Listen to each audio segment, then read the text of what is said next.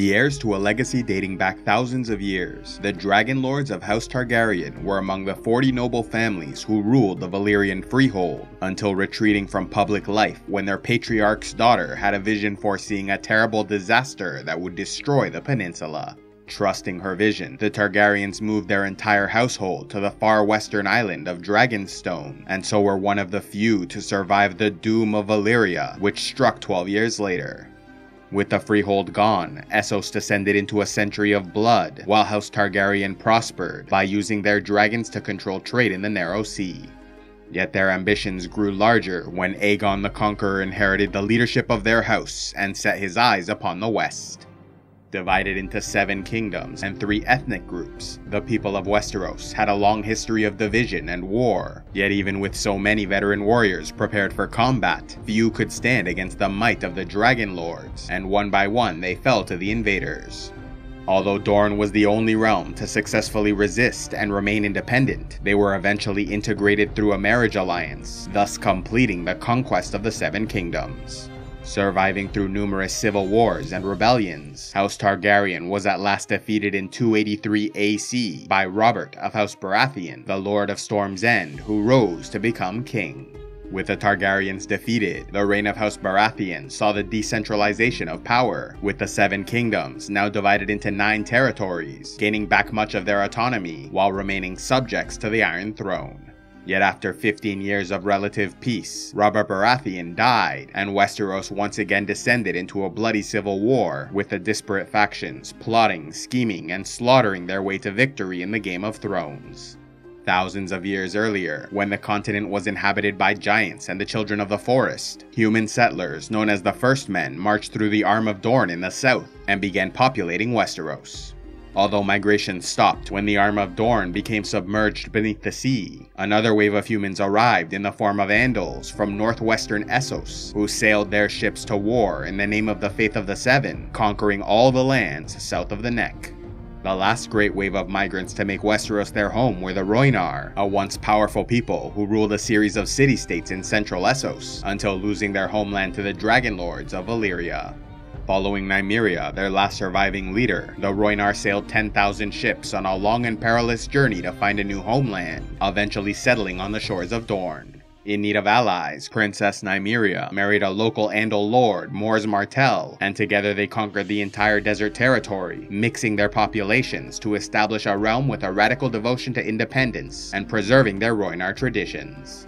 Establishing their capital in Sunspear, House Martell ruled for centuries, with their words unbowed, unbent, unbroken, coming to embody the spirit of the realm, becoming the only one of the 7 kingdoms to refuse surrendering to House Targaryen, with the small folk continuing the war even after the nobility were defeated. Founded by the legendary hero Garth Greenhand, the fertile and lucrative Kingdom of the Reach was ruled for thousands of years by House Gardener of Highgarden, until the death of the king and his heirs in the Field of Fire, one of the most brutal battles in Aegon's Conquest. In need of new leadership for the territory, the Targaryens elevated the former stewards of Highgarden to rule the Reach, passing over several larger and more established houses, to instantly make the Tyrells one of the richest and most powerful families in the 7 kingdoms. An ancient and warlike realm, the Kingdom of the Storm was traditionally ruled by House Durrandon of Storm's End, descendants of the legendary Durin Godsgrief, eventually expanding their realm to new heights before declining in power and at last facing their defeat against the Dragon Lords of House Targaryen.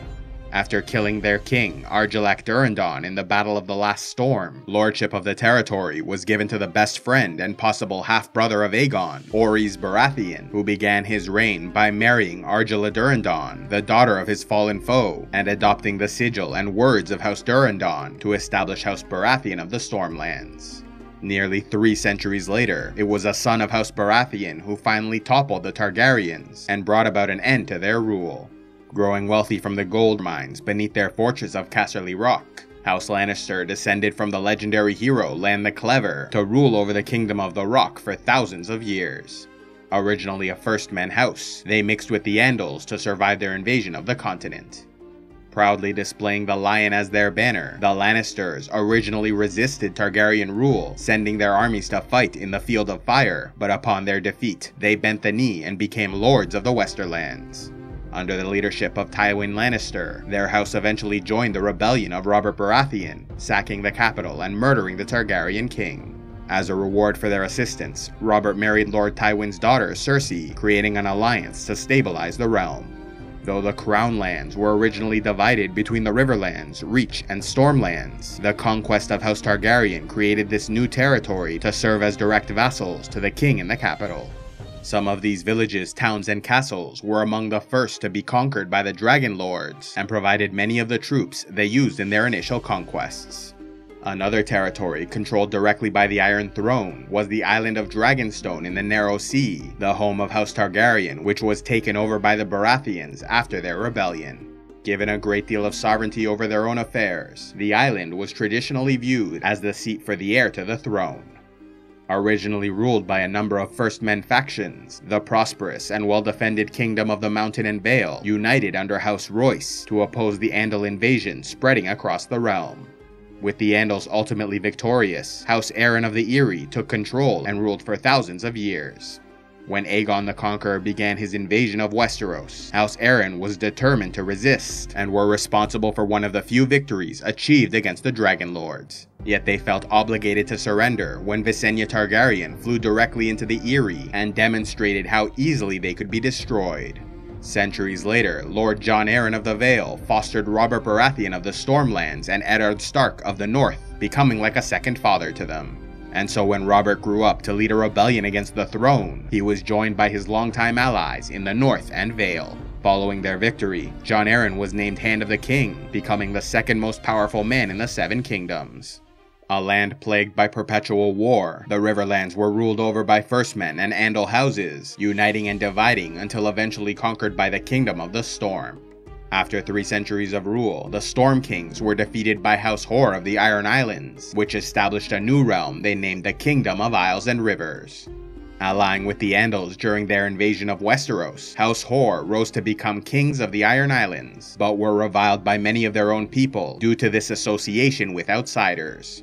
One of the more unique cultures of the Seven Kingdoms, the Ironborn were violent seafaring raiders who valued war and plunder. Worshipping the drowned god, they believed themselves a people apart from the rest of Westeros, and resented any association or capitulation to outside influence. Nevertheless, House Hoare maintained their stranglehold on power through fear and cruelty, leading their armies to invade the mainland and conquer the Riverlands to form a new and powerful kingdom. During the reign of King Harren the Black, significant resources were dedicated to constructing a new seat for their house. Unfortunately, the fortress of Harrenhal was completed on the very day Aegon the Conqueror began his invasion of Westeros. Refusing to surrender, King Harren and his sons died from dragonfire in the burning of Harrenhal, and so their kingdom was divided into the Riverlands, ruled by House Tully, and the Iron Islands, led by House Greyjoy. Both these realms later joined the rebellion of Robert Baratheon to overthrow the Targaryen dynasty.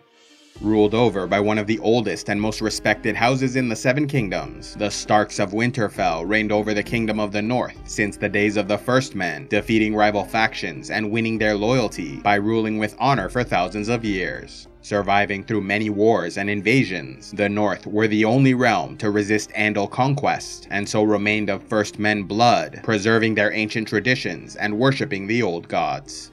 Although the King of Winter, Torrhen Stark, gathered 30,000 men to face Aegon the Conqueror during the Targaryen invasion, he knew they stood no chance against their dragons, and so bent the knee and became a vassal to the king.